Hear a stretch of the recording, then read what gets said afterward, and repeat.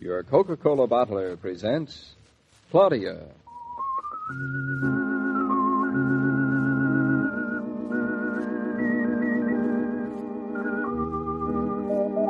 Claudia, based on the famous play and novels by Rose Franken.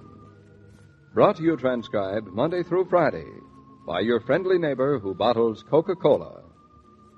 Relax, and while you're listening, refresh yourself. Have a Coke.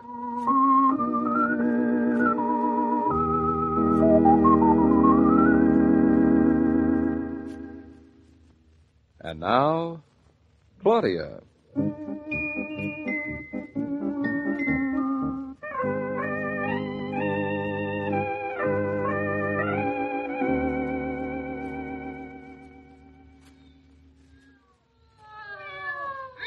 David, are you awake? Did you hear that? Yes, I'm awake and I heard it. Sounds as if something's getting murdered. Something will if it doesn't shut up.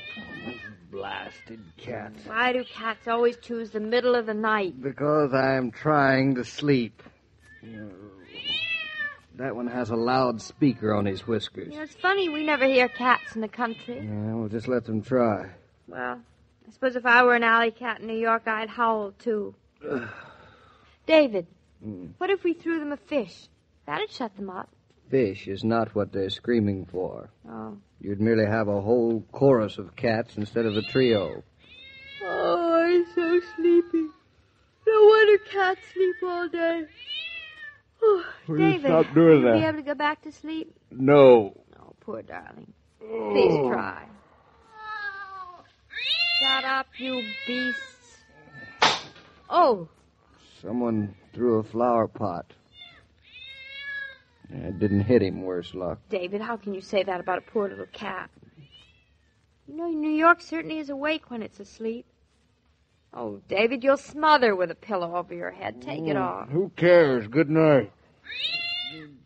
That cat sounds as if it's under the bed. I'll close the window, darling. It's amazing how quiet it looks. Not a thing moving but noises. What time is it? It's 1:30. Oh, awful. Now go to sleep. Good night, darling. Yeah, same to you. Oh, I'm smothering. Take the pillow off your face. It's not on my face, but I can't sleep in a hot room. There's no air without a window. Well, David, you have your choice, air or cats. Air. I can't sleep with cats, but I can't live without air. It is warm tonight, even unseasonal. I suppose that's why the backyard fence is so crowded. I'll open the window. The heat on? No, it's just a warm night. Cat's gone, darling. They've gone on to wake somebody else. I'm wide awake. Well, pretend you're asleep. How does Mama do it? She closes her eyes and stops thinking.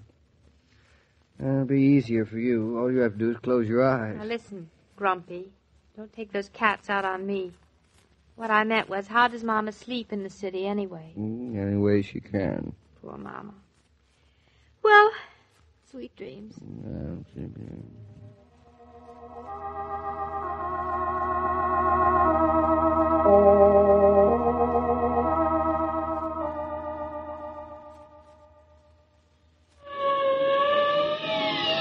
Oh, there's a fire someplace. You awake, too? What do you think? Have you slept at all since? What time is it now, David? 2:45. Oh. It's a fine time of night to have a fire. Hey, where are you going? It sounds as if it's just down the street. Is it? No, it just sounds as if. Oh. David, remember how quiet the nights are in Eastbrook. Not a peep. I remember all right. I'm more tired now than I was when I went to bed. You'll go back to sleep in a minute. What for? To be awakened again, of course. Oh. Poor Mama. Say, David, listen, maybe we ought to send her away or something on a vacation. I'd forgotten how noisy the city is. Well, we'll talk about it in the morning. Don't forget. Nice and quiet now. You had to open your big mouth.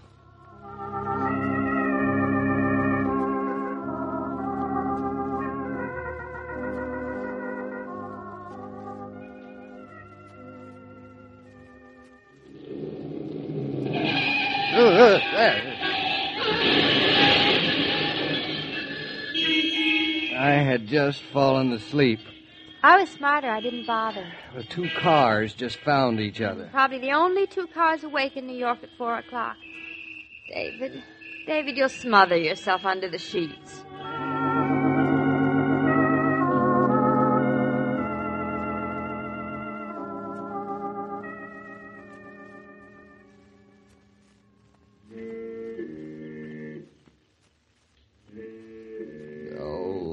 Mama had to have an apartment near the river. Wait till I give her a piece of my mind. Poor Mama. I don't know how she survives.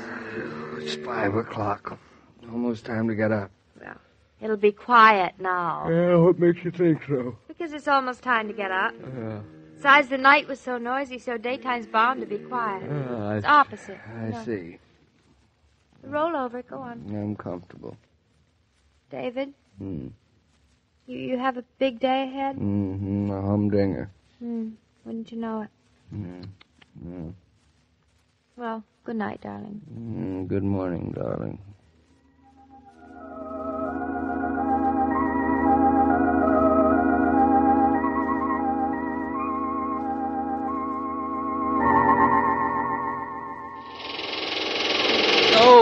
No, it can't be. It is. It's like waking up in a dentist's chair. Oh, they can't be riveting already. It's the middle of the night. It is 7:30. Oh, maybe I'm dead. Too early to rivet. Much. I'll write a letter. That's what I'll do. To whom? To the city, to the government. Oh, good. Shouldn't be allowed. There ought to be a law against it. I couldn't agree with you more. Forbidden to rivet before noon. What? I can't hear what you're saying. Well, it doesn't matter. Speak louder. I haven't the strength. I think you ought to take a room in a hotel, darling. Why am I shouting for? Riveting stopped. Oh, what bliss. Made my teeth hurt just to hear it. I feel soggy limp. Yeah? What's soggy limp? Us. Think we ought to go back to sleep? Sleep? What's that? Riveting stopped. Only to catch its breath. Well, maybe that's all. Maybe it was just a little cavity. No, it's the Grand Canyon. What? Nothing. What do they rivet for, anyway? To wake people up. Oh, to be in Eastbrook now that riveting is here. Oh, we might as well get up. I'll close the window, darling. Maybe that'll make it quiet. Yeah. Not much better, is it? Oh, I don't need to shout now. I'm up. I'm up. Well, you don't look so bad. Thanks. Just a little so-so. Around the ears. Well, the ears are tired. They were up all night. How do I look? No, don't tell me.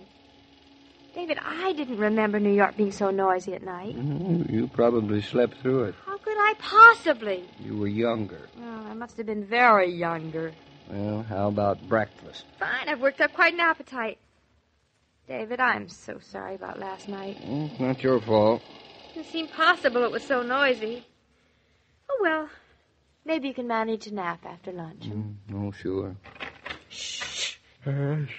Why? Maybe Mom is just falling asleep. With that riveting going on? Oh, that's true. Shh, anyway, on general principles. Being quiet with all that riveting going on is like throwing good money after bad. We'll be in the kitchen in a moment, then we can talk out loud. David. What? When you lived in New York, was it noisy like this? Last night must be sort of an exception. Yeah, I guess so. Oh, I'll make the coffee Don't strong. do that. Maybe we should take Mama back to the country with us. Or if she doesn't want to come with us, we can send her off someplace else. Mama won't like being treated like a package, being sent off someplace Well, else. like it or not, this can't go on, poor thing. You know, I didn't believe it when I read all that stuff about the city getting so congested, all the building going on and everything. I thought certainly it was all exaggerated. And now I know it's true. You do, huh? Conditions prove it, too, David. Yeah, well, tell me about it. Well, now take fires. What do fires come from? Crowded living conditions. Yes? Oh, you agree. Good. And riveting, what's that come from? Building new buildings, yes. There's no doubt about that. Well, there you have it. Have what? It's as simple as the nose on your face. What is? Why, it's so noisy, and I didn't remember it before. Oh, I'm glad you told me. I right. feel a lot better about the whole thing. Good. Now I'll make breakfast. Oh, darling, you do look tired. Stop telling me, and I don't want any of that noisy breakfast food either. It's not your fault. Shouting won't make it look better. I didn't mean to shout. I'll look better after I shave. Listen, why don't you take a nice cold shower while I make the coffee? No, I'll take a nice cold shower after. Just a few more days and we'll be back in Eastbrook. Just thinking about it makes me drool. We'll make the coffee. Well, everybody up bright and early. Mama. Good morning, Mother. Oh, it's nice to see all this activity. And you must be feeling strong today, Claudia. Why, you're even brewing the coffee. Strong. It's going to be a nice day. I can feel it. Let's open the windows. It's stuffy in this kitchen, isn't it? She's acting awfully spry, isn't she, David? Yeah, awfully. There. That's better. Oh, no. What's the matter, David? Why the face? And come to think of it, why the faces? You both look as if you've been hung on a clothesline all night. Would you speak up, Mother? I can't hear you. Is your hearing affected, too? All I can hear is the riveting. What riveting? What riveting? You mean that you don't hear that? That building outside. It's not very noisy today. Hardly at all. Now push over, Claudia. I'll make breakfast. Shall I ask her, David? Yeah, go on, darling. I am struck dumb. What now? Mama, how did you sleep? Fine. Why? You slept fine. Beautifully. It was warmish and very nice. You didn't hear anything? Of course not. I was asleep. How could I hear anything when I was asleep? Well, we were too, but it woke us up all night. What is it?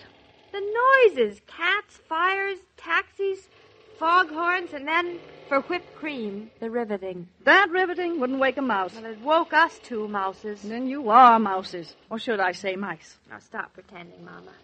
Listen, do you ever get a decent night's sleep anymore? Of course I do. Except when I'm in the country with you. Except what? Repeat that, please. Except when I'm in the country with you. All those infernal frogs and crickets and birds and roosters and cows. It takes me 2 or 3 days to get enough used to the noise in your farm so that I can sleep. Oh, David. That's true. I've never heard as noisy a place as your farm. It's always a pleasure to be back in New York and get a decent night's sleep again. Believe me.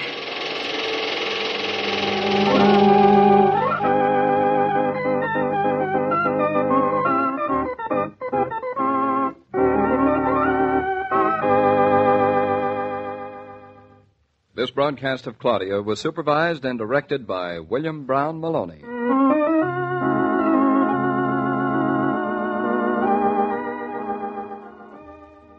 When you pause during the day's occupation to hear a radio program, you get needed relaxation as well as entertainment. And when you open an ice-cold bottle of Coca-Cola at the same time, your relaxation is even more complete. Or when there's sparkling, delicious Coke to drink, you listen refreshed.